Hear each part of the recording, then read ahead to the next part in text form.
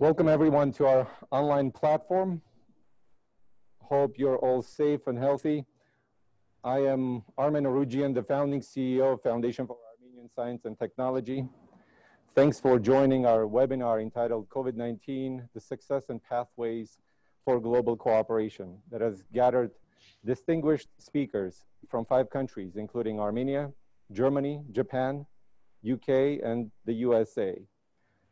Our talk is held in partnership with the Future Studio, an independent nonprofit organization that hosts discussions on various topics and conducts socioeconomic research. Before presenting my honorable guests, I would like to remind you that you can join us live on Zoom if you have pre-registered, or through live streaming on Facebook. Please note that only participants who registered via Zoom will have access to Armenian simultaneous interpretation. If you have questions, feel free to write us in the comments. And now let me introduce you our esteemed speakers, starting from our beloved president and from the host country, Armenia. His Excellency Dr. Armen Sarkissian, President of Republic of Armenia, is a theoretical physicist and mathematician, complemented with deep practical and theoretical knowledge of transition economies and state building processes. Prior to the presidency, His Excellency has helped states, the private sector, and international organizations to overcome some of the most difficult internal and external exchanges facing policymakers and corporations in a complex globalized world. We're also honored to have him as an honorary member of our foundation's board of advisors. Mr. President, a huge thank you for hosting this webinar in your backyard. I also want to introduce Ms. Anahit Avanesyan, First Deputy Minister of Health in Armenia.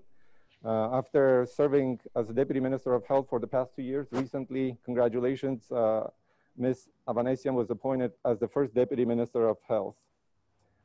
Also with us at the presidential backyard is Professor Vartui Petrosyan. Welcome. Dean of Turpangian School of Public Health, American University. Dr. Petrosyan also directs the Avanesyan Onanyan Center for Health Service Research and Development.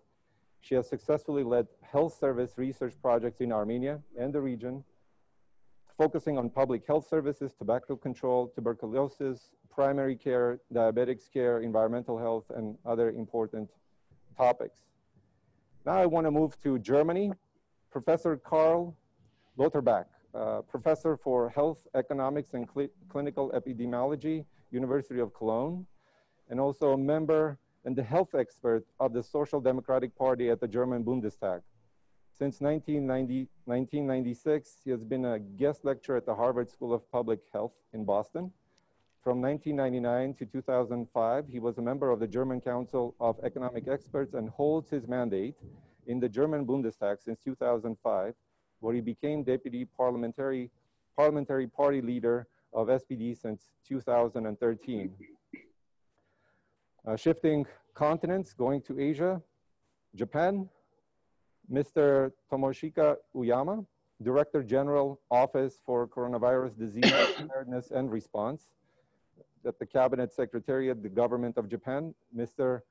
Uyama began his career with the Ministry of Foreign Affairs of Japan in 1986 and has been involved in diplomatic services for the past 30 years. Also in Japan, we have Professor Hitoshi Oshitani. Welcome. Professor, Department of Virology, Tohoku University, Graduate School of Medicine, and member of Government Advisory Panel of COVID-19. Mr. Oshitani is a member of COVID-19 Advisory Committee on Basic Action Policies and member of the COVID-19 Cluster Response Task Force at the Ministry of Health, Labor, and Welfare in Japan. From 1999 to 2006, he served as an infectious disease control advisor at the World Health Organization Regional Office for Western Pacific in Manila, the Philippines. Coming back to Europe, Lord Darzi, welcome. Director of the Institute of Global Health Innovation at Imperial College in London, also a member of our foundation's board of advisors. Lord Darzi is a very special person. Lord Darzi, great to have you with us. Lord Darzi holds the Paul Hamblin Chair of Surgery at Imperial College London, an Institute of Cancer Research, and is the Executive Chair of the World Innovation Summit for Health in Qatar. Professor Darzi leads a large multidisciplinary team across a diverse portfolio of academic and policy research. He has published over 1,000 peer-reviewed research papers to date, developing his status as a leading voice in the field of global health policy and innovation. In 2002, he was knighted for his services in medicine and surgery. In 2007, he was introduced to the United Kingdom's House of Lords as Professor Lord Darzi of Denham and appointed Parliamentary Undersecretary of State at the Department of Health. Professor Darzi was appointed and remains a member of Her Majesty's Most Honorable Privy Council since 2009. Now moving to East Coast United States, where it's very early in the morning. Dr. Noubar Afeyan, co-founder and chairman of Moderna Therapeutics, as well as the founder and CEO of Flagship Pioneering, and FAST co-founder and a member of our board of trustees. Dr. Afeyan is a life science innovator, entrepreneur, and executive with more than 3 decades of experience creating and growing new ventures. In 2000, he founded Flagship Pioneering, a unique institution dedicated to systematically inventing and developing the next generation of life science companies. One of his portfolio companies, most people know in the world now, Moderna, is one of the leading biotechnology companies that is developing experimental vaccines against the coronavirus. The company recently announced a progress on late-stage development of mRNA 1273, the company's mRNA vaccine candidate against COVID-19. But beyond his work in life sciences, Dr. Afeyan is deeply involved in philanthropic efforts, particularly those related to the development of Armenia and the Armenian identity throughout the globe. Oh, I hope I did a good job. It's never easy to introduce so many uniquely accomplished individuals. And I could use an hour introducing all of you. So welcome everyone from so many different continents, coming to homeland Armenia, into the president's backyard. I wanna get right into business. And I want to invite the president to speak a little bit about the current affairs in Armenia. Mr. President, we have over 9 million people around the world infected with nearly 500,000 diseased. About 9 million around the world infected with nearly 500,000 deceased. In Armenia, we have nearly 20 infected with 386 fatalities. The daily case studies trend upward in many countries, making it difficult to predict where the world can take, when the world can take a breather. If you can spend a couple of minutes just describing what the state of affairs is in Armenia and the globe as well. And the globe as well. Oh. Well, thank you very much for introduction. I'm very happy to host all of you, at least virtually, in the backyard of presidential office or the palace.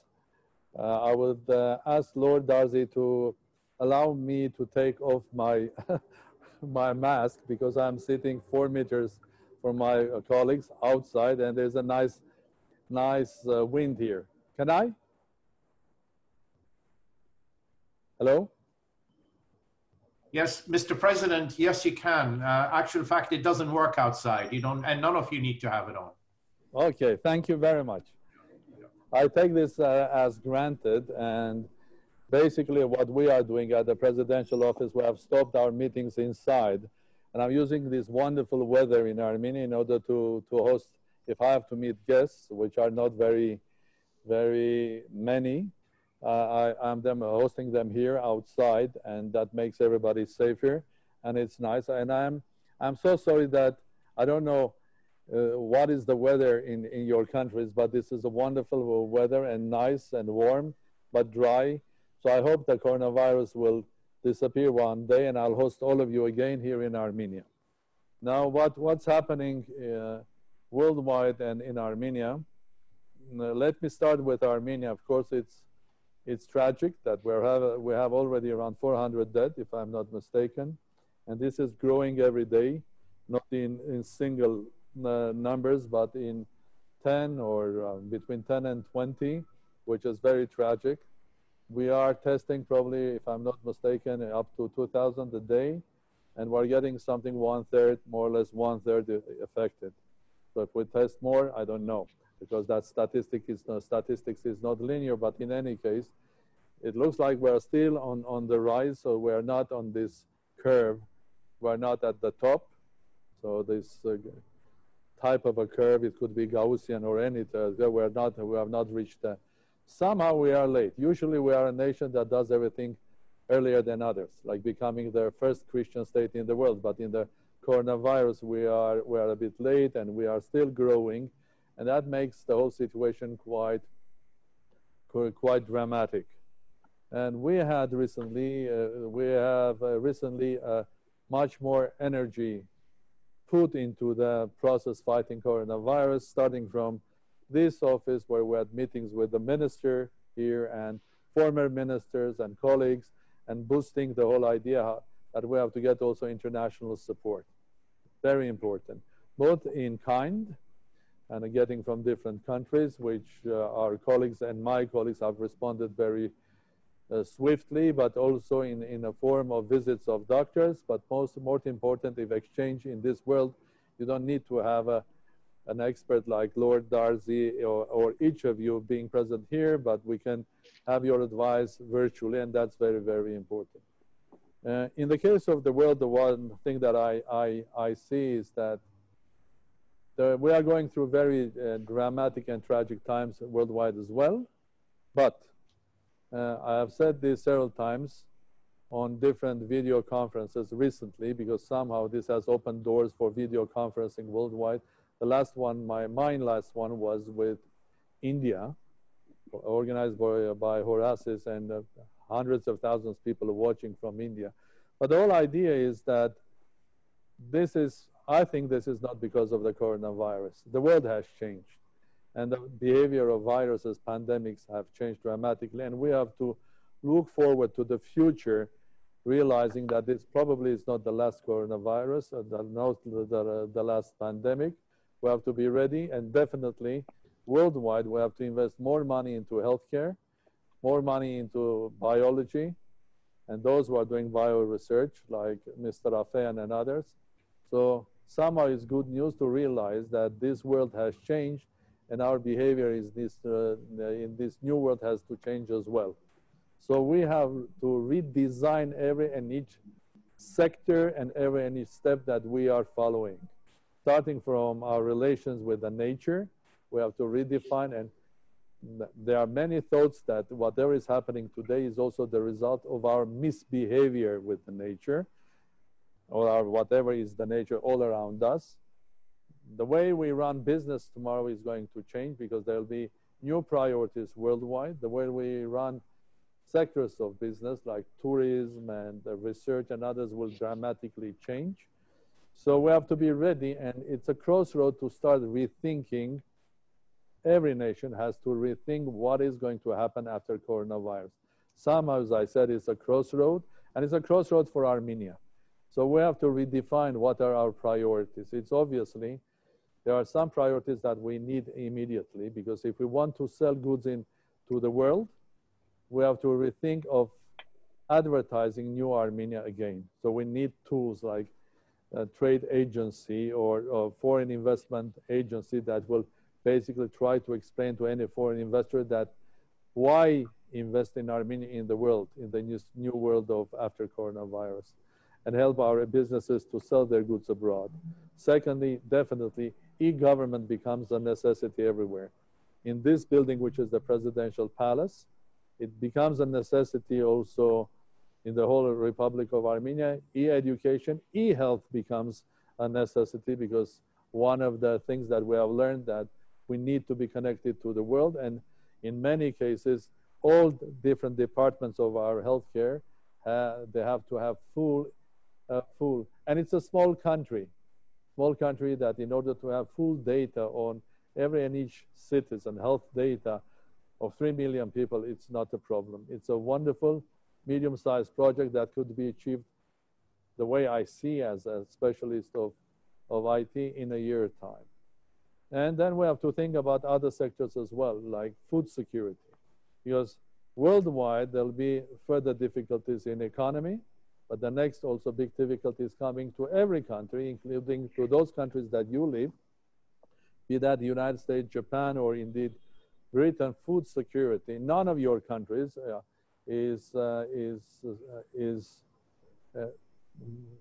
none of them have the full supply of food for long term internally. They all trade, including Britain, Lord Darzi. I think I looked at the scale of food supplies to UK, except 2-3 items, or majority of the food comes from outside. So every country will face food security when the logistics is very sensitive, when the usual contacts and relations or job distribution is damaged. So Armenia specifically has to face that because we're a landlocked country with 4 neighbors out of 2 we don't have any relations. So food security for Armenia is a very sensitive issue. So we have to think about fighting coronavirus today. We have to think short term about the economic difficulties that we're going to face tomorrow, and we have to think about food security issues that are going to be with us all of these months and maybe another several years.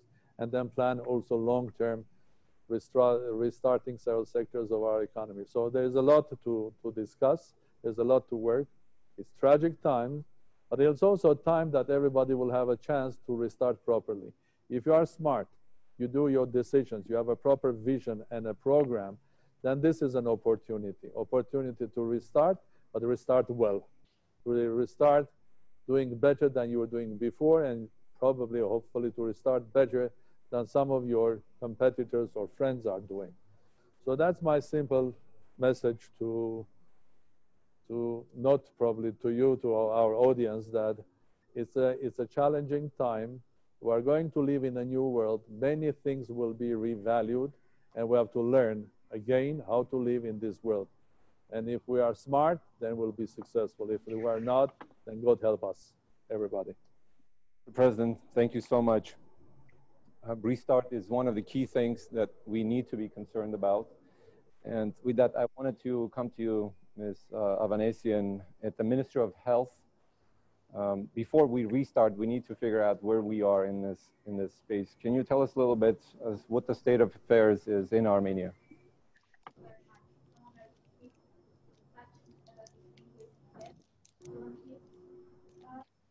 As we all know, the whole system of healthcare and the concept of healthcare and the role of healthcare in the society has been redefined, and people understood that healthcare is one of the most important key elements of national security.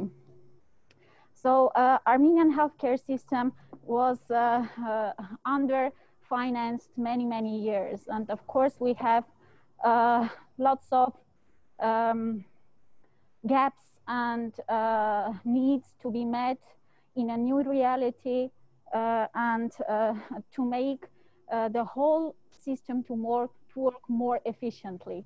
But I can say that having this system, which we inherited from Soviet times, and we had very dramatic changes during this last 20 years, we can say that for these very challenging times, they are doing a very good job. And our medical staff, we have five medical teams arrived from different countries, and we have their opinions that really the system, of course, needs to be done many reforms, but in overall, it is doing a very good job. Thank you. If my colleagues are ready, I wanted to put up a few slides. And then I want to come to you, Dr. Petrosian. Let's see if we can put up those slides. Are we? From this point that Minister was saying that about that Armenian healthcare was underfinanced. I think, in my opinion, it's the time that the government and the Ministry of Health will think is the best time for the Ministry of Health to come to go to the Parliament and sort of double their budget. Because everybody will understand now is the time that we have to spend more time and more money and more effort in the healthcare. In 6 months' time, 10 months' time, a year, I know our human behavior. We will forget all of it, but you asking not double it, but just adding another 10% will be much more harder than double it today. So it's the time that we not only rethink, but redo our healthcare. It's wise. On that note, can we put up the slides?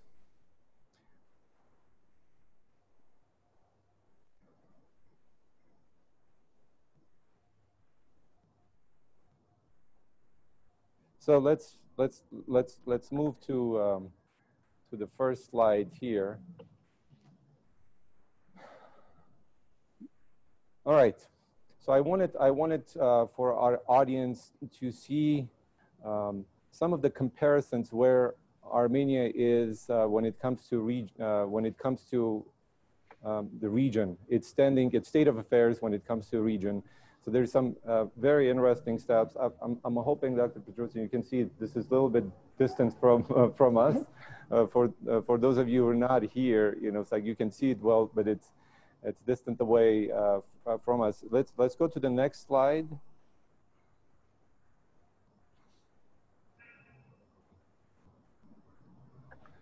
Yeah, we also wanted to present to our audience that are not familiar with state of affairs in Armenia as to what the daily new cases are in Armenia. As you see, there was really a major increase a couple of weeks ago, but it seems like it could have been the peak. Now it's tapering off, somewhat tapering off, and we're hoping that will remain the same, if not go down. And then here, even if we wanted to display where the peak is, again, where Armenia compares with the rest of the world. And you'll see we're going from all continents to see where, how Armenia compares to the rest of the world.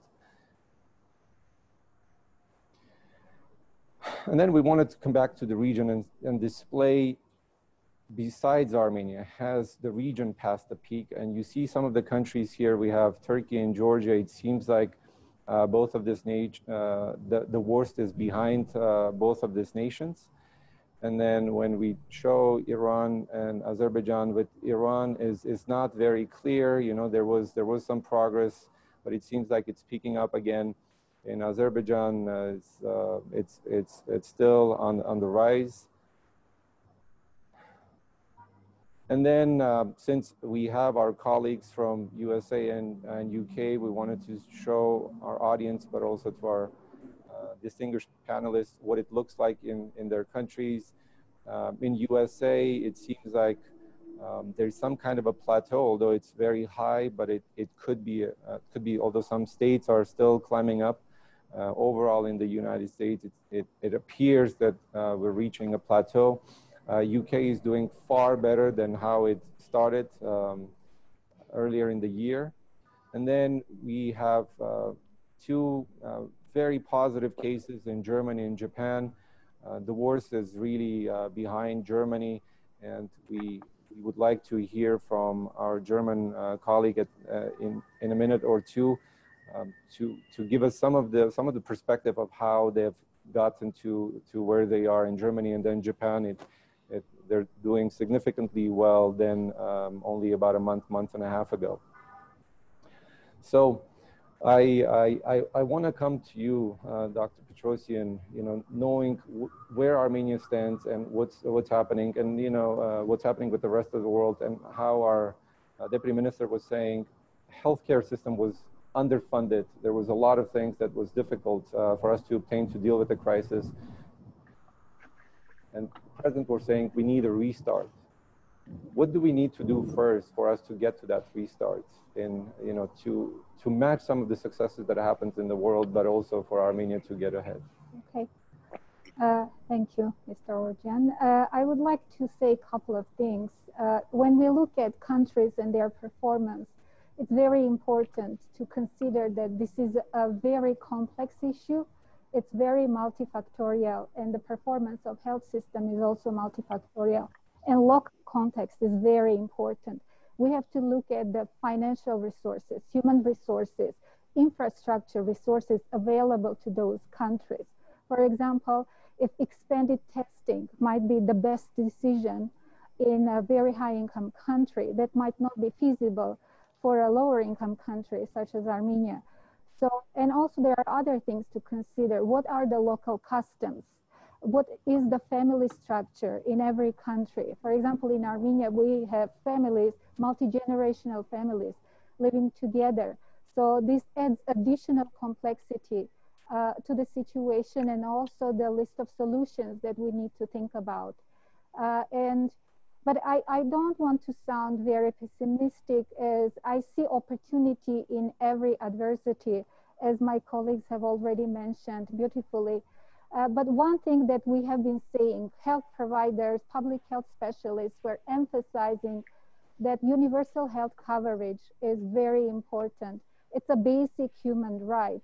But nowadays, I'm happy to see that the entire society and all the sectors are also seeing what we have been seeing for many years.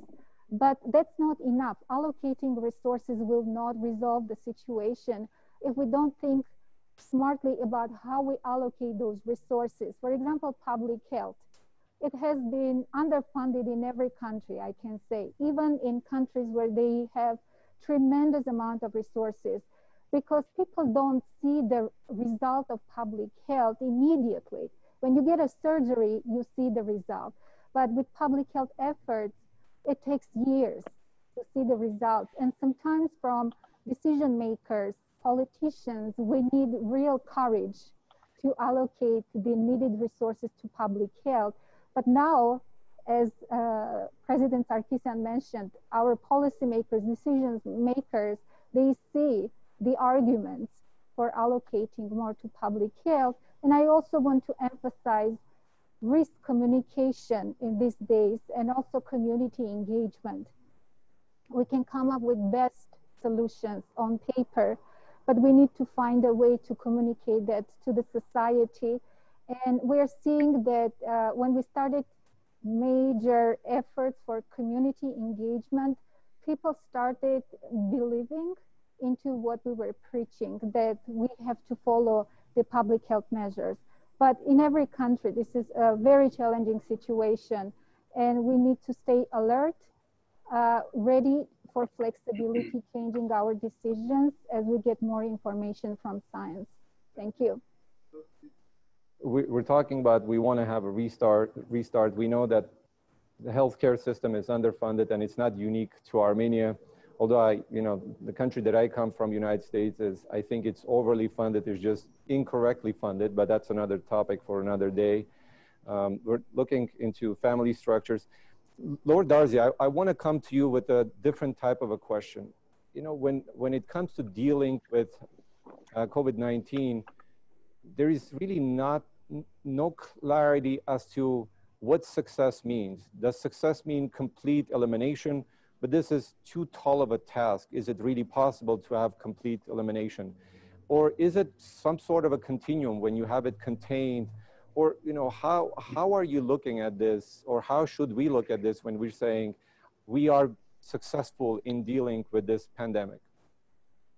Thank you. And thank you very much for having me on this panel. And lovely to see Your Excellency, President, and colleagues from the Ministry.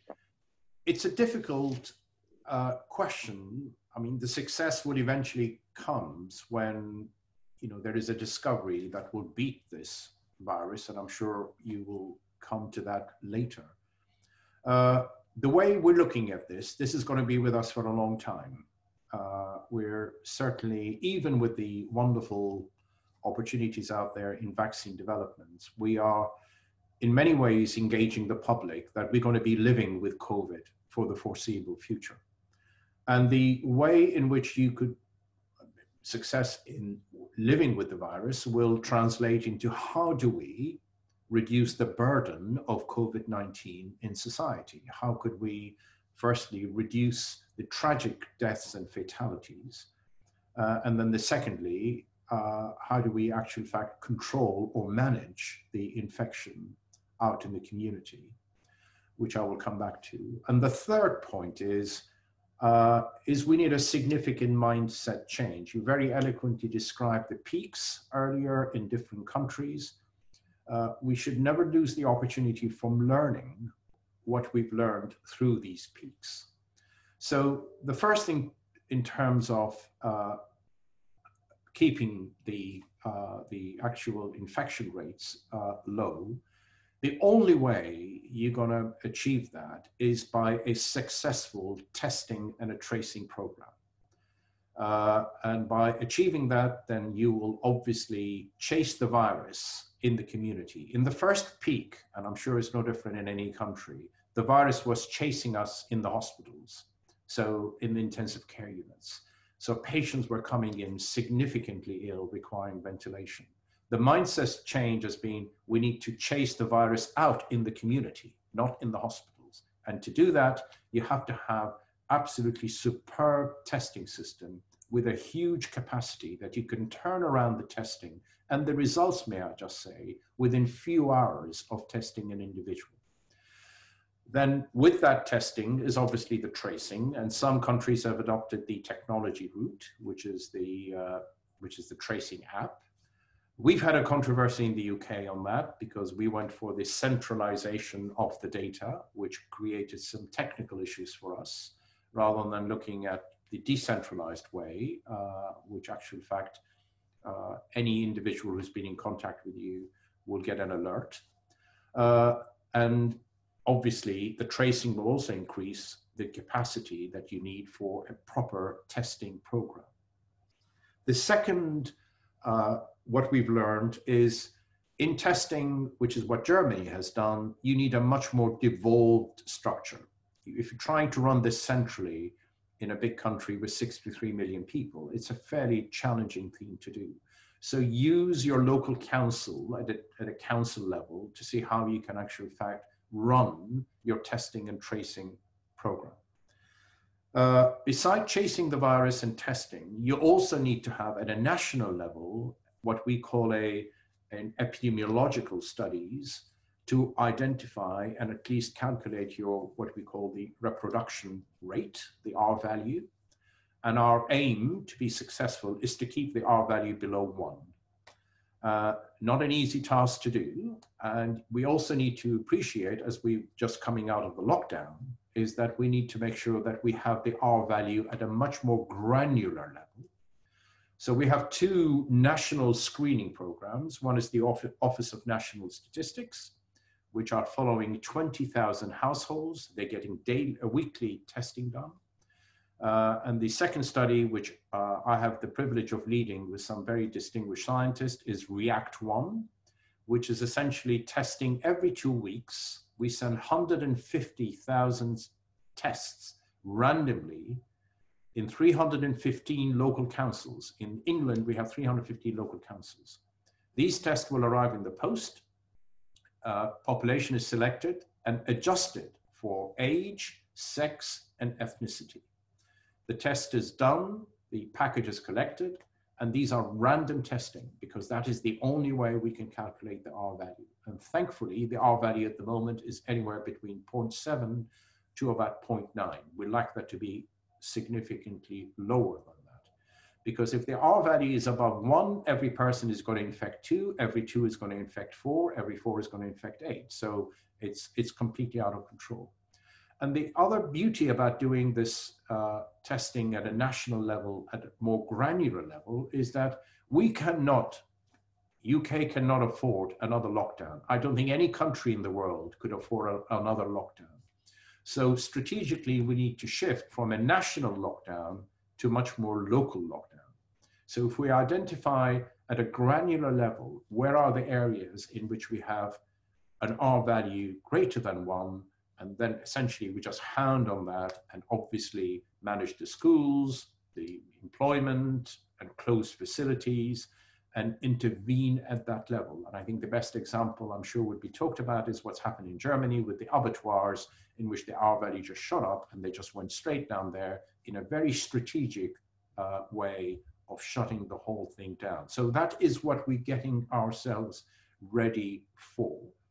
We believe over summer we will have some breathing space to improve some of these initiatives.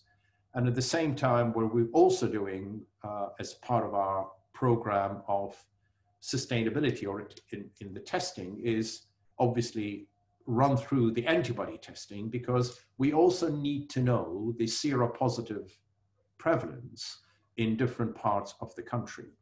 And to our surprise, for example, we believe that the percentage seropositive in London is about 17%. So we can actually address the economic aspect, because you have to remember, as you shutdown, we had a huge economic issues, and we're just about to see how could we switch on the economic engine, and that switching on the economic engine will depend obviously on the prevalence of how many of the population are seropositive. So these are the interventions that we're doing, and I think successes also depend as having. I think the biggest challenge in COVID, if you're a policymaker or in office, is the communication with the public. If you don't get that right, there is an issue of mistrust that will develop. And in some cases, we did have the communications, not necessarily what I will describe as excellent. And I think the communications certainly have improved in the last couple of weeks in terms of how do you really essentially ease the lockdown. And also the other thing we've learned is, in actual fact, doing a lockdown is much, much easier than undoing the lockdown. So how do you stage these is a very, very critical one. And ultimately, I'll come back to the point is there is also success with me measured, if you like, how do you get the balance right between lives and livelihoods? The last thing you want to end up is an economic catastrophe. And let's not forget, if you have any, history will always tell you that during an economic downturn, in actual fact, the mortality figures increase, the physical and mental health of your population is significantly deteriorated. So that is the judgment call that most policy and political leaders have to make, which is not an easy one. And I sympathize to anyone is in that position. And that is the one that we continue to debate. But you have to debate that with a clear communication line and winning the hearts and minds and the trust of the population that you're serving. I think the point about communication is so critical and so crucial. And I'm afraid that most governments and most people made a mistake early on and continue making mistakes in some of the cases.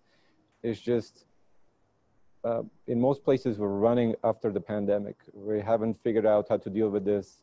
You're learning on the go and you miscommunicate. And then once you miscommunicate once, it's very difficult to come back and build that trust back with your public. You mentioned one thing about, lockdowns and lives and livelihoods. If we're going to live with this, as you pointed out, I want to go to Germany. I'm looking at the statistics for Germany compared to UK, where it's per million, we have 628 deaths, Italy 573, Spain 606, and France nearly 500. Germany had the lowest, about 100, 107. Professor Lauterbach, what's the uniqueness? Did you have different types of mechanisms already in place for you to deal with this? Because it was surprising as the pandemic was really swiftly overtaking Western Europe. Germany, at least in this domain, was in a way immune. If you will share some of your thoughts about this, thank you. Well, thank you first for having me on this important panel. My Excellency, Mr. President, my esteemed colleagues, I'm very honored to share a couple of thoughts with you, and I will try to explain first what went well in Germany, but I would also like to point out what did not go so well. Let me start off. Germany has been lucky. It is not to be underestimated that we were hit in the first wave of the pandemic at a time when, unfortunately, from the perspective of other European countries, in particular Italy and Spain, other countries were hit already to a much larger degree. So we saw the horrible videos and the horrible pictures from Italy, a country which we Germans like and love and know very well. So the population, it was immediately aware of the fact that this is a very dangerous disease and was prepared basically to go along with our recommendations. Number two, and I think this was very important, we in Berlin immediately decided on a strategy, which was basically a strategy which I would call science-based. So we had a team of scientists that was advising us, epidemiologists, virologists, clinicians. I was part of that team. And we agreed basically on what was to do and would negotiate this with the ministers in the cabinet and Chancellor Merkel. And we basically agreed that we would all stand for the same position. So as a matter of fact, we would be open about the position we decided to defend, but then defend it in common. And even the opposition went along and would not try to take political advantage of a crisis like this, a crisis which threatens the health, but also the unity of the nation. So there was, among all parties and among all political leaders, an agreement that we would go about this in a science-based, evidence-based manner, and we would not, let's say, we would not fight about minor differences, but defend the commonalities. Number three, I think our initial lockdown was also fairly efficient. We came up with an immediate lockdown with closing all schools and universities, prohibiting all bigger public gatherings, and also closing down all non-essential business, as a matter of fact, including bars, restaurants, fitness clubs, you name it. So there was economy still available, it was going on. There was, let's say, whatever was needed in order to sustain the population in terms of, let's say, healthcare, in terms of, let's say, nutrition, food, public transport, but everything was limited to the degree that was necessary, and no unnecessary risks were taken. That was well accepted by the population, but we also immediately supported the population financially, because if you want people to stay home, stay inside, and if you want people to follow the orders that are expensive because they cannot earn a living, then you have to provide money for them. So we came up with a support system that gave money to solo business people, to, let's say, unemployed or underemployed people, and made sure that no one was in a necessity to go to work for financial reasons. We came up with, let's say, a rescue package, which made sure that everyone would be able to, let's say, get by in terms of living costs. And we also made sure that no one was permitted to be pushed out of the workforce or pushed out of his home or her home. So there was, let's say, a ban on ending contracts where people live. There was, let's say, an agreement between employers and employees and unions and politicians that we would not, let's say, fire people in such a crisis, but stand in this one together. So that was basically, these were the three pillars of the response. Response pillar number one, we were lucky, time-wise, the population was prepared. Pillar number two, the lockdown was very efficient, was science-based, was clearly articulated, and we would typically appear in the public, politicians and scientists together, so that it was clear that the politicians were relying on the scientists, and we would allow the scientists to explain to the public what the response was. And pillar number three, major financial support for everyone, so that no one was in a necessity to work, go to work, or take risks for financial reasons. That was basically the response we mounted, and we gradually faded out from that step by step. And we decided that we would now respond on a local level with local lockdowns. So when we eased the lockdowns, we basically came up with a policy which I would call local lockdown policy, a policy which, let's say, monitors all municipalities in Germany A typical municipality in Germany is about 100,000 inhabitants. And if there is more than 50 new cases in 1 week in a municipality, then this municipality goes into immediate lockdown. That strategy is in place with a massive testing strategy. We are capable of doing between 1 million and 2 million tests per week. Currently, we are running half of this because we have low numbers of infection rates, but we have closed one municipality because of a local meat production local pandemic. But other than that, our numbers are currently in control. The R value is monitored on a national level. The current R value is again higher than 1, but this is only because we had that local outbreak, which we are controlling with a local lockdown. And we are preparing for a possible second wave in the fall. I should point out that Lord Darzi, esteemed colleague,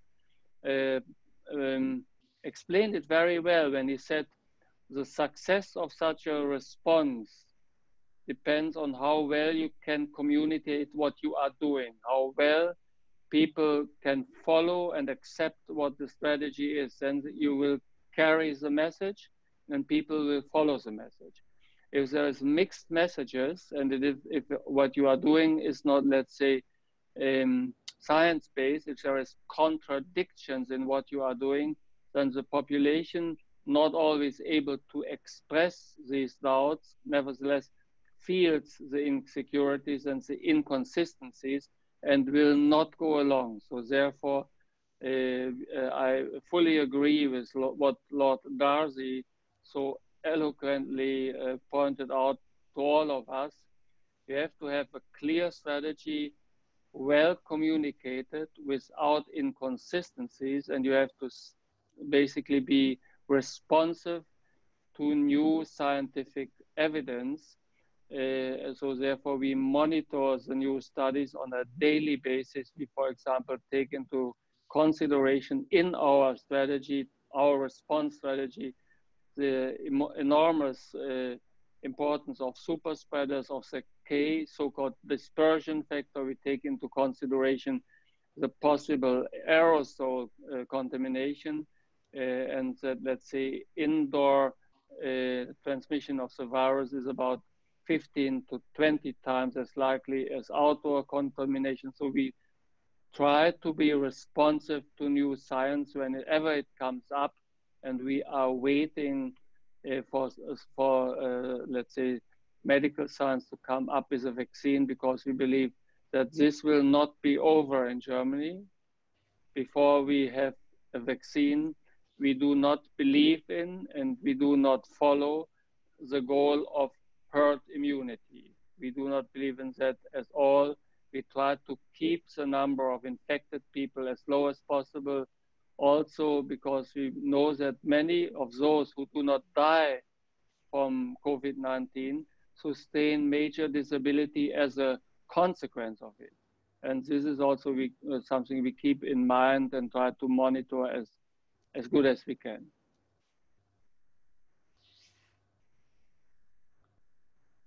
Great points that you're making about Germany. I think, you mentioned 3 things there, the 3 paths. One was, you said one was that, you were lucky. I think that's not something that we can model in other places, so that's luck. We're going to leave that out. But the second point was science-based. And I think as your chancellor, we have our president here who's also a scientist. And I wanna piggyback on that science component there. And I wanna go to our colleague to United States.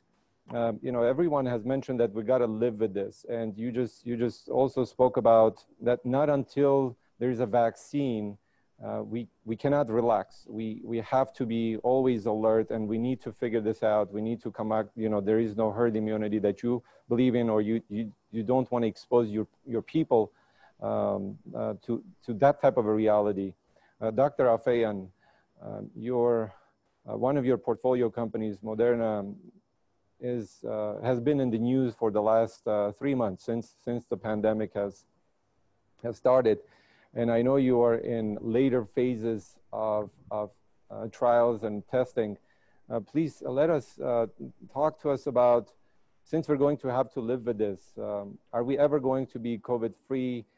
How's science integrated into this?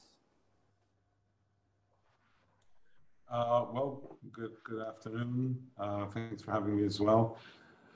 Well, the topic you've asked me about is something that every television channel is covering 24 hours a day. So I'm afraid that you know as much as I do about these things just because of the coverage. Maybe I'll take a slightly different, I'll make a slightly different point as well about that in a second.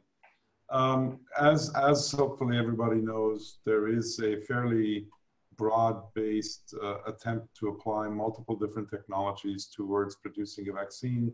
Traditional technologies like making protein subunits are being pursued. Those will go slower, but they certainly, there's no reason to believe you can't have an effective vaccine. Attenuated virus vaccines are being tried. Some are beginning to be in the clinic. Those also have a lot of precedence, but they have to be tried from a point of view of safety as well. And then there's a couple of new approaches. One is a viral vector and the other one is messenger RNA, which is the last one being what we have been pioneering. And there's multiple other companies now having entered that as well. In fact, 2 of them in Germany.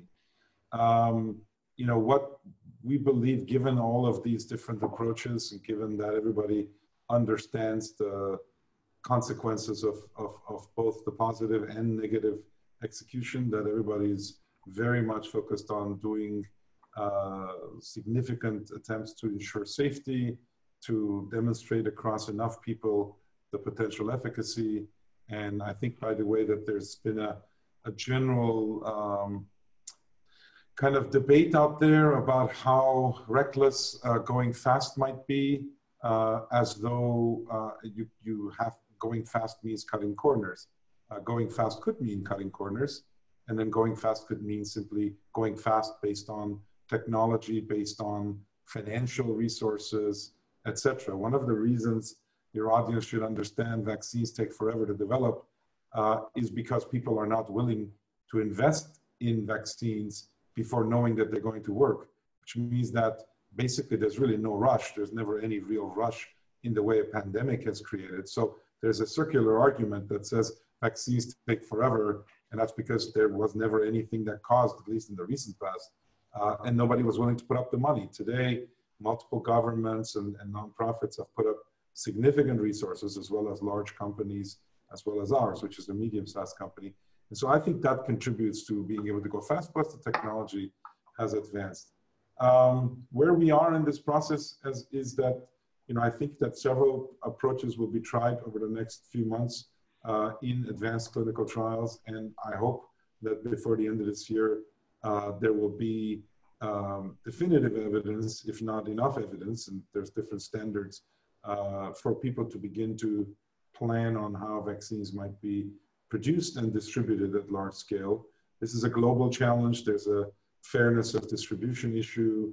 There's just a lot that's being done for the first time in such an intense way.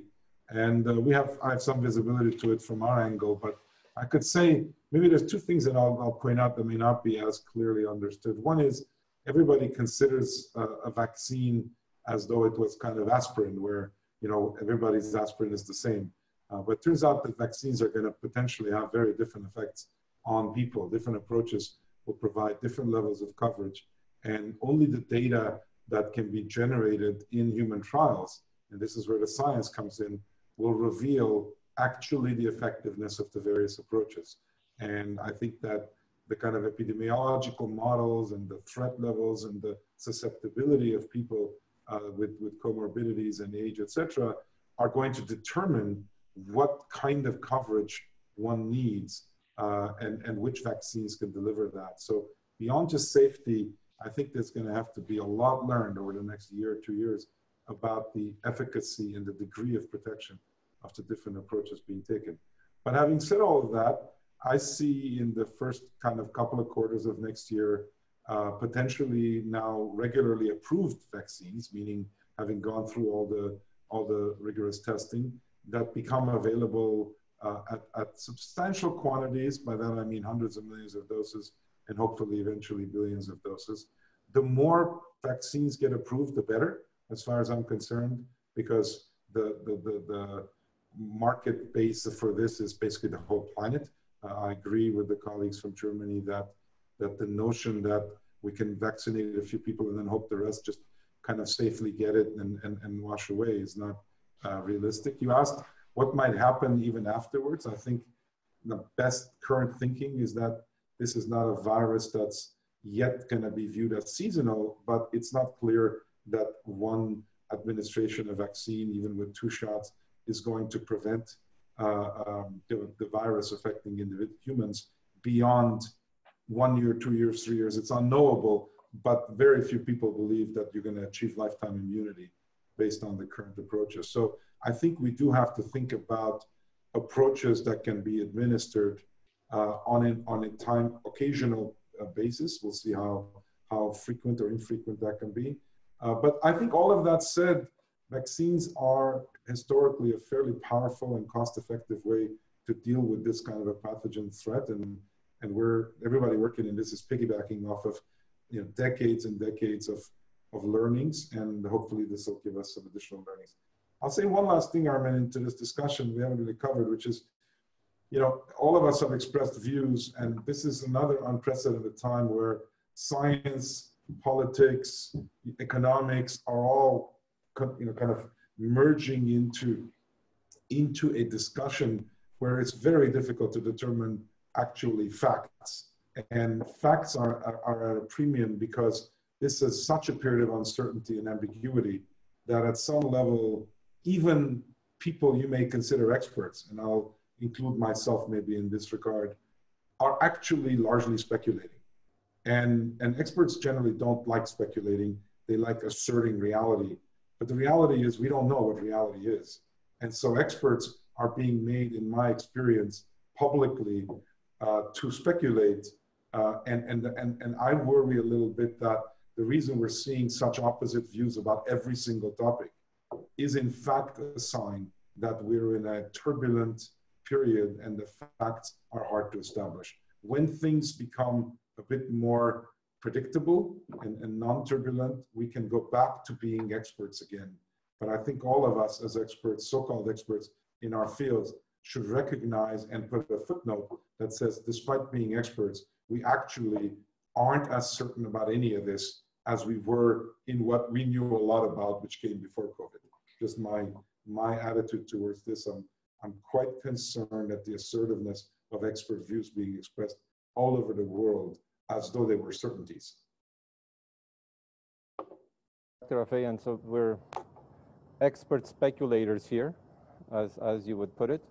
And I want to take that speculation and take it all the way to Japan now and invite our colleagues to, you mentioned something, Dr. Afeyan, which was we may never have immunity for this, right, from this. So in our colleagues in Japan, how are you viewing dealing with the virus moving forward? There's socioeconomic elements that Lord Darzi mentioned. And then, we have on the other side of the spectrum, we're talking about scientific elements that we need to look at and integrate into our thinking, into our policy making. If you can elaborate a little bit onto what's taking place in Japan, please. Thank you very much. Good evening and good morning. My name is Uyama Tomochika, Director General at the Office for COVID-19 Preparedness Response, Cabinet Secretariat. I'm from the government, and we have also the scientists to be followed, and to try to have some view for both sides. And by the way, I really appreciate this opportunity, and particularly His Excellency President Sarkissian of Armenia and the organizers and my colleagues for having such an important event today. Never been to Armenia myself, but I hope to visit your beautiful place. It looks very beautiful today. Thank you. As my part of my work, I often attend the press conference, unfortunately, in Japan. And one of the questions I received from an international media was, what is the reason why the number of deaths due to COVID-19 in Japan is so low compared with other developed countries? The Japanese approach to COVID-19 was quite different from many other countries. While many other countries experienced strict lockdown, the Japanese government asked voluntary restraint. Japan is well known as super aging society. Tokyo and Osaka areas are well known as density of population and packed commuter trains. So many thought Tokyo is going to be like New York and the hospitals in Japan will be overwhelmed. People are afraid that there would be so many cases and so many deaths. Actually, the results was different. And while Japan did not so good as our neighbors like Taiwan, we did suppress the deaths to a minimum, as Mr. Chadros, the Director General of WHO, stated. I strongly felt that I should do my best to facilitate the exchange of experiences of different countries, including those of Japan, for a future endeavor, in particular in our preparation efforts for a possible next wave. The essence of our message was that we should know the peculiar characteristic of the virus and we should have a right strategy to tackle it. Through our early experience, the Japanese experts found that the COVID-19 virus transmits mainly through clusters or super spreading events. So if such clusters were found and contained, the virus transmission will not be sustainable. Our experts also found the conditions where many clusters were created. They are closed space, crowded places, and close contact setting, especially involving loud talking or talking in close proximity to others. So there are 3 C's. So we call them 3 C's, actually in Japanese, sanmitsu. In other words, if people can effectively avoid such 3 C's, we'll be able to prevent clusters, leading to slowing down the transmission of the virus. The advisory committee of the Japanese government, a group of experts, is headed by Mr. Omi, who is a former WHO regional director of the Western Pacific region. And another expert, Dr. Oshitani, who is with us today, is also a famous expert and a member of the advisory committee, also has so many experiences in WHO, including in addressing SARS in the past. For the early days, the Japanese government, including Prime Minister, from the early days, the Japanese government, including Prime Minister and our Minister Nishimura, attached great importance to the advice of the experts. So we have a very close contacts with experts, and the politicians make instructions based on such advice. So what I'd like to express is that Japanese policy is strictly science-driven, strictly experts-driven. So I'd like to invite Oshitani Sensei to make a presentation. Thank you. Thank you very much for inviting us for this important panel. Your Excellencies, it's our great pleasure to introduce to share our experience with you. As Lord Darzi mentioned, many countries are using testing and tracing the strategy. But as Mr. Uyama mentioned, we are using a quite different approach. And from the beginning, the main objective of the response to COVID-19 is to minimize the social and economic impact while minimizing the impact of this virus on health. And so far, we are more or less been successful in reducing the number of cases and the deaths. And let me use some PowerPoint to explain what we've been doing.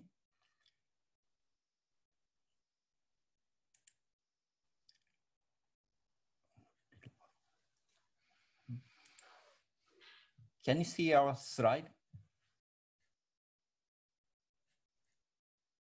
Yes. So, as Mr. Uyama mentioned, we are using a quite different approach from other countries. Actually, this COVID-19, the most of infected individuals that do not pass the virus to others, they're only about less than 20% that pass the virus to others, and only very small proportion of the infected individual infect many others, and which create we call it as a cluster or the super spreading event. And without super spreading event or the large clusters, the transmission chain cannot be sustained. So from the beginning, our strategy have been focusing on how to deal with these clusters. And to find many clusters, we are using the quite a different strategy to identify cases. Our PCR testing, the number of testing has been quite limited, but we are using the PCR testing strategically. And when we find some cases, instead of doing so-called prospective contact tracing, I understand that many countries are just doing the prospective contact tracing. The meaning that you trace the contact of the confirmed cases. We are also using this prospective contact tracing, but our focus is more on retrospective contact tracing, which means that we are trying to identify the source of infection. And source of infection is more likely to be a cluster or the large cluster. And by using this approach, we managed to identify many clusters. And also we managed to prevent the emergence of other clusters around the identified clusters. And also by analyzing many the clusters, we found some common characteristics among clusters. That is the 3 C's, as Mr. Uyama mentioned: the close environment, the crowded environment, and the close contact environment. And so in Japan, we call it as a sanmitsu. And actually, most of people in Japan, even small kids, know about this the notion. And we managed to send to the general public to avoid such the risky environment. We believe that this is the one with the key element for the success in the Japanese the response. And this is the epidemiology of COVID-19 so far. We called the outbreak from January to mid-March as a first wave, which was originated from the imported cases from China. And for our second wave, starting around the mid-March, was caused by the many imported cases from Europe, Southeast Asia, North America, and so on. And but our outbreak was peaked around the early April, and the Prime Minister declared state of emergency on 7th of April, and the state of emergency was lifted on 25th of the May. And almost 1 month has passed after the lifting the state of emergency. And we are still seeing some sporadic cases. And the number of cases is a bit increased. And but we were expecting this kind of the smaller outbreaks. And now we are trying to use new technologies to minimize the impact. During the second wave, unfortunately, we had many outbreaks in hospital settings and nursing home type of settings. And that's why we had many the severe cases and the deaths, but we managed to limit the number of the deaths, and our number of deaths so far is less than 1,000. And I'm sure the circulation of this virus will continue, and elimination or eradication or the containment of this virus is not feasible option in the near future. So without effective vaccine. And we have to live with this virus for some time. And we are trying to use the best, we are trying to find the best way to live with this virus while minimizing the impact of this virus. And thank you very much for your attention.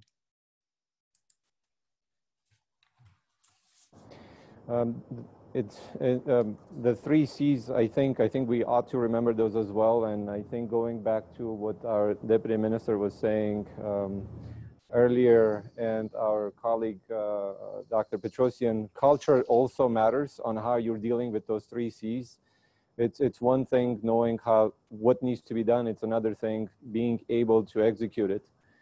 For all of this, I think international collaboration or collaboration of sort is very important. And I wanna come back to you, Mr. President. You know, there's several ways to this. This information exchange is critical, but also support between nations and maybe very close collaboration, be it scientific or otherwise. Mr. President, you know, hearing all of this from our experts from around the world, what would you add about collaboration between nations and on the side of Armenia in particular? Well, thank you very much. I think it was quite fascinating to hear what our colleagues were saying. If I try to summarize what I heard, which was basically neither new nor sort of a, or something that I have not heard before, but it proves that what I really believed or heard from other colleagues worldwide as well is more or less the same. And if I may summarize what I've learned, and if the colleagues will correct me if I'm wrong, I'll be very, very happy. What I've learned, if I take as an example our German colleague's presentation when he says the 3 pillars, the one was luck. Well, I'm sorry, I don't take that as luck, because everybody is equal under the God. It's about when there are many people that see the same thing but they view the same thing, but they don't see. So luck in this case is about how sharp and how focused is the government, the institutions or others in order to see the danger coming earlier than others. So maybe you are lucky in a sense that there were cases before you, but you are not the only one there. So there were many others seeing that viewing that the danger was coming from China, but it's up to the successful ones were the ones who were not lucky, but were smart enough or sharp enough to recognize that you have to act now. You don't wait until it comes and starts hurting. So this is not about luck. It's about to be vigilant and to be ready for the challenges of this world. So it's always the case. In individual life, some people say, he was lucky because he was lucky businessman. Yeah, that lucky businessman was most probably the sharpest, smartest, and the quickest. That was the case. And I take this as also a case for behavior of governments as well. The second issue was that about quick response, and Lord Darzi added here as well. If I try to summarize the key words that we heard here, the one thing is scientific approach. The moment it comes up, you have to leave all of the political approaches, economic approaches, and you have to go basically on scientific approach. So every prime minister or president who is executive, everybody, whoever is running it, has to have scientists, specialists near him, and to have the scientific approach to the project or the problem. Then the second thing, I think, inside each government or inside each country, people have to agree, specifically politicians have to agree that this is a national disaster, and you have to put aside all of your discussions about and valuation of others' behavior to the future, and you have to have a national unity in order to fight the disease. So basically, and everybody has to agree that there's only one truth, and that truth is the scientific one. Then it comes another word which is important, which is discipline. I mean, discipline here matters, and maybe one of the successes in Japan or in Germany is that they're a bit more organized or a bit more disciplined than the others. Well, I'm not the judge here, but discipline matters. The fourth word, which is important here, is program, or a strategy, or a vision. And I think in the way I learned, the one thing that I learned from this coronavirus pandemic is that, like in every aspect of our life, vision is important, strategy is important. It's better to have a strategy that you will adjust, or it was initially wrong, but you have the clear strategy rather than don't have a strategy. So the importance of strategy becomes an important issue. And I can continue here, but these are the basic important words: that being scientific, being sharp and vigilant, being disciplined, very well organized, having a clear strategy while doing.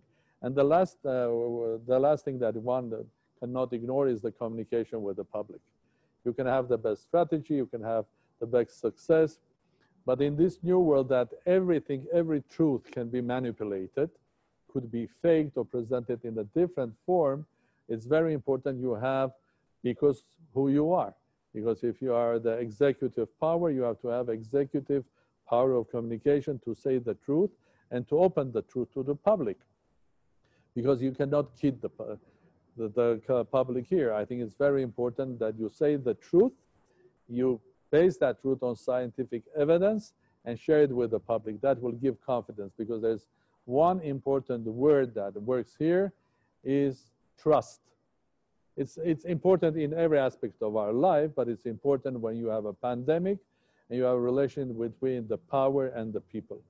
People have to trust you. People have to trust their government, their minister, and everybody. If they don't trust, then you will have a problem. And then our colleague from Germany also announced about your economic responsibilities and the difficulties that everybody is facing. Absolutely true. And my take from all of these discussions and the discussions from you is yes, definitely. And this is the case when you have to act early and very sharply. Like the example with Germany was brought here, when every sector of life, or every popular sector of life, was thought of being supported, starting from those who don't have jobs, or those that have daily jobs, up to the big corporations. Because I think you cannot say, okay, big corporations, they are rich, they can manage it. They cannot. They are rich, they are big. They have 10,000 workers, and that means maybe they have a lot of money, but they have a lot of debt, and they have a lot of 10,000 people to feed. So everybody from one individual to up to the 10,000 or 50,000 employee companies should be basically supported by the father of the nation, which is the government or the state. Equally, proportionally, so everybody will feel during the pandemic they are supported so they can survive and their jobs can survive. And the earlier you start, the better. Because every and each day, as in usual business, when you are in difficulty, every and each day basically delayed, the same issue becomes twice as expensive or 3 times more expensive than if you could handle that before. So that's another lesson that I've learned. And of course, from Dr. Afeyan, what he mentioned here, it's important that there is an uncertainty, and I agree with Mr. Afeyan that we're living in a time that being an expert yesterday, you could have taken that as usual star, but today there are so many uncertainties. And I would like to add, Noubar, that it's not only in the medical or the healthcare sector, it's worldwide in all sectors, because the world has changed. I think if there's an expert that could have told you how the stock market was behaving before classically, today is different. And generally all other, not only pandemic, all other global risks are behaving. They are behaving non-classically. I call them quantum. Well, people are already heard a lot about this, but the reality is that we have to realize that we really know a lot, but we really don't know enough. We have also discovered that we are not the only inhabitants of this planet, and we have aliens, or maybe we are aliens to viruses. So we have to learn how to live with other species and basically control them. And what I learned as well, this wonderful words from Sir Isaac Newton, who said once to myself, "I'm only a child playing on the beach, whilst vast oceans of truth lie undiscovered before me." So he said around 400 years ago, and basically it's true up to today, there are oceans of undiscovered truth, and the behavior of pandemics or viruses is one of these undiscovered truths. So I think there's a lot ahead to discover, I agree. But if I may just ask a question from our colleagues. So knowing more or less, or learning more or less what's happening in Armenia, what will be your advice to me as the President of the Republic, or the Prime Minister or the government, or indeed to the Minister and First Minister, Deputy Minister sitting here, or the colleagues, analysts representing academia? What will be your short advice in a couple of words to Armenia and Armenians? Thank you. Thank you, Mr. President. The question was, what would you advise? A small country like Armenia may not have the same resources as large entities, large countries like Germany, United States, or Japan. What type of advices would you give, knowing whatever you already know, because of the past half a year that we're dealing with this pandemic globally? This question was for our colleagues in Japan.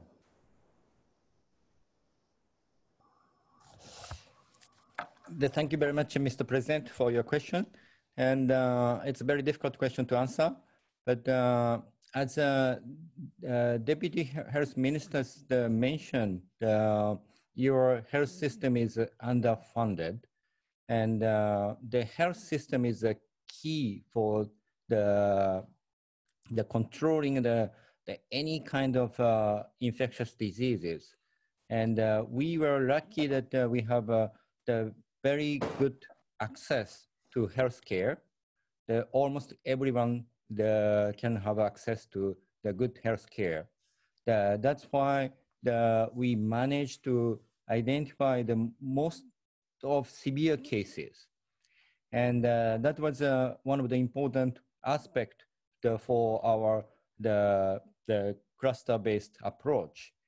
And also our public health system is also underfunded, but we still have the public health network, and we have many public health centers, and the public health nurses are working very hard for the contact tracing and many other duties. And so these infrastructure are quite important factor for our success so far. Well, thank you very much. And also I'd like to a little bit add to what Professor Oshitani already said concerning the strengthening the health system. Actually, in 2016, when Japan hosted G7 summit in Iseshima in Japan, one of the very important topic was how to strengthen the health system by the collaboration among governments, and particularly emphasizing the importance of the universal health coverage. And this is actually intended just for the normal situation, but also this also contributes to our ability to address the crisis. So I think this is still really relevant in combating the COVID-19. And because this virus is spreading all over the world, I think it's very important to strengthen the international cooperation. And Japan is very much willing, and they already doing various international contributions, including assisting where necessary the strengthening the health system. So it would be great if there's more sort of cooperation between Japan and Armenia as well. And we are very much looking forward to your success in your country. And another thing, actually, you're already doing it, is exchange of experiences. So Armenia is really a great contributions by inviting this kind of experts to this webinar. And this kind of further exchange of experiences, analysis, and scientific knowledge is extremely important. So I thank you for that. Your advices, please. Noubar, can you hear us? We can't hear you. Yes, I can hear you. I can hear you.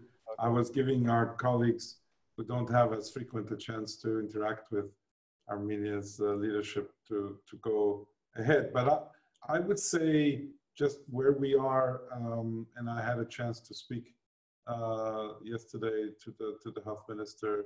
I do think that there has to be a thought given to make sure that Armenia is well involved in the planning that's going on vis-a-vis vaccine access and vaccine distribution. You know, there are large countries that are, and Europe particularly, that has collectivized kind of the effort. There are groups that are trying to deal with countries that are even in poorer economic condition than Armenia. And so, you know, I do think that given the networks that Armenia has and the connections around the world, that it needs to kind of think of the job ahead, also with the communication that the president talked about, because, you know, just the populace has to be kind of educated and given the means to understand what the disease can do to them, and also what a vaccine might or might not be able to help with. So there's an education job to do, but there's also looking ahead into 2021.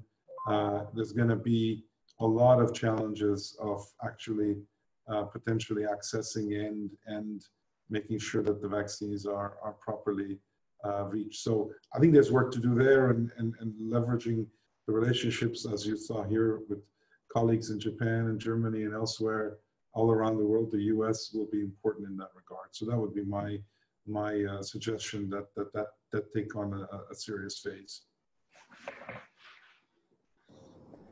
Please.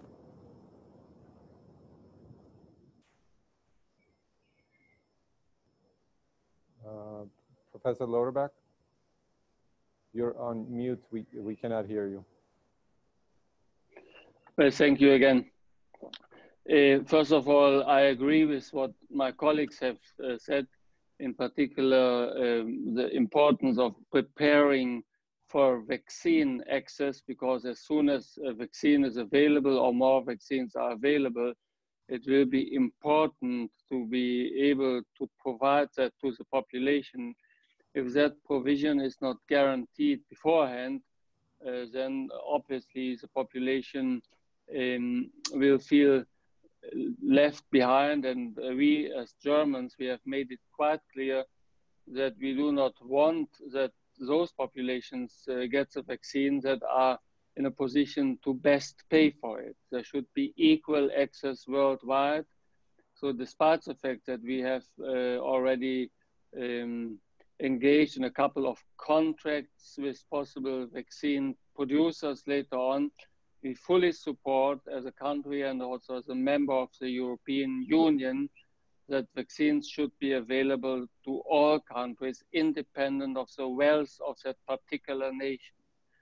Number two, in a more practical and more immediate advice, I would really try to, let's say, summarize what we have heard from Japan and from Germany. If I was, let's say, asked to provide kind of an upshot, what do we know? Actually, as I already pointed out in my own short presentation, my own short talk, the dispersion factors,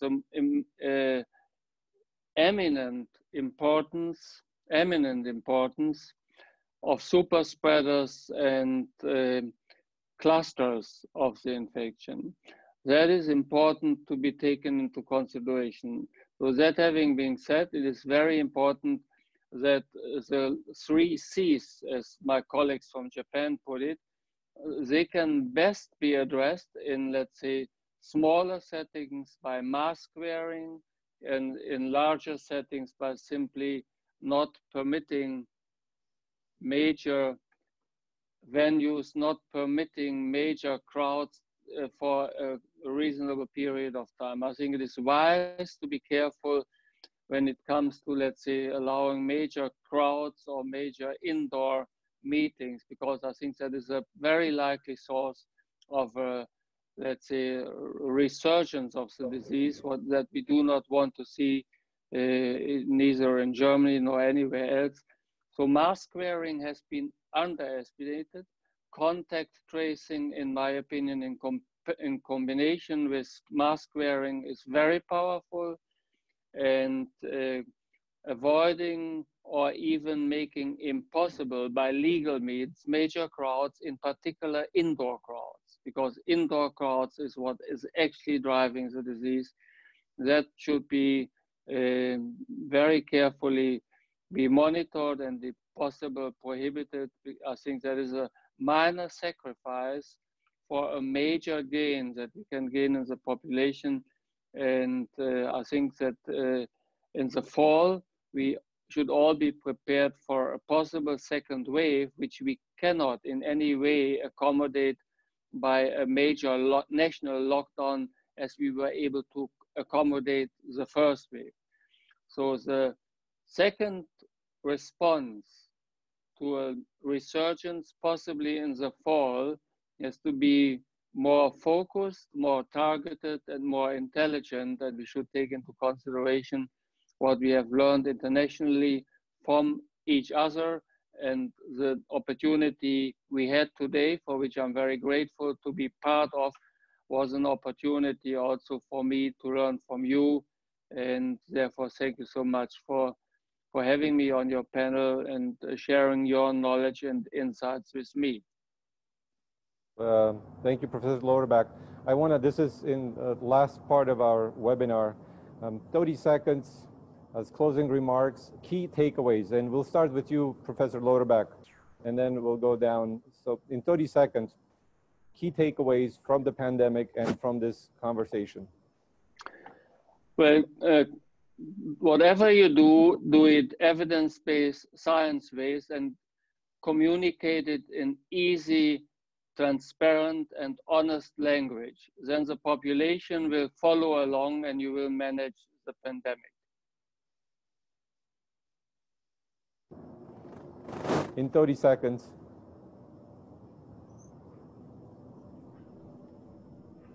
Well, I agree with that, and try to avoid the clusters, try to avoid 3 C's, and have a good trust and communication so that people can act their own and industry can act their own to try to do their business, but try to avoid clusters. I think that's a very essential, should be our strategy. Thank you. Thank you. It's good. Dr. Afeyan. Let me comment about the little bit that the president spoke about the future. I think despite all the darkness, there are opportunities that will be created through this massive disruption and discontinuity that will favor the prepared minds, and I believe we will enter a zone of a new abnormal, not a new normal, and there will be people who are going to be seeking to renormalize, and there will be seeking people who will be trying to anticipate the new abnormal and be able to enable it, and so the new ways to do healthcare in the future and the new ways to do education. For a small country like Armenia, the opportunity would be great to leap into being able to be a first mover in a new way of doing things, as opposed to suffering from the lack of critical mass in the old way of doing things. So insurgents and incumbents will be waging a different battle in the future. And I think this disruption could be an opportunity for a country like Armenia to embrace that risk and try to get ahead. Thank you. Dr. Petrosian, 30 seconds. Yeah. Since we have to live with this virus for a while, I would like to ask the health sector and also our citizens to take some efforts not to disrupt regular care. Otherwise, we will have to be dealing with vaccine preventable diseases among children. So let's take efforts to go for regular checkups, for vaccination program, including upcoming flu vaccination, particularly for vulnerable groups. Thank you. Ms. Avanesyan. Most important things that I'm taking from this meeting is that communication and cooperation are very, very important elements to have success. To this vaccination in the next year. So these two parts of policy making and everything that we do are going to be very important, communication and cooperation. Thank you. Mr. President, the floor is yours. Well, I agree with all colleagues said, communications, but also being honest and true in your communications with the public is key here, but not only here, but in our future problems that we're going to face with economic difficulties, with other difficulties. Generally, there should be absolute trust between those who are running the policies and the people. Otherwise, all of the upcoming difficulties will not be manageable. That's one thing. And secondly, I do agree that although Armenia is in the middle of this crisis, but I'm optimistic, and I do believe that we agree with Dr. Afeyan that we as a nation, being small, internationally hugely connected, with a lot of support of scientists that we have and professionals outside, we have a huge opportunity overcoming this problem and upcoming ones and be successful. But we have to start thinking and building the future, the strategy, the vision today. Mr. President, thank you for hosting this. Thank you for your foresight. It's that type of a leadership that a small country in crisis requires. And I want to say thank you to all of our colleagues from Japan, from Germany, from United States, from UK, Lord Darzi, and our colleagues here from Armenia, and everyone else that has joined us from across the world. Thank you for chiming in. Thank you for listening. I know you have a lot of questions. We're going to try to respond to them as the session ends. We'll connect with you with more in the future. It's a difficult time for everyone, but as Dr. Afeyan said, there is also an opportunity in this. I hope that we're all learning from these experiences. And again, Mr. President, thanks for opening your doors for this type of engagement, learning. Thank you for learning from the world, but also sharing our experience. We end on this. Thank you. And then thank you also Future Studio and all of our colleagues for organizing this. Until next time.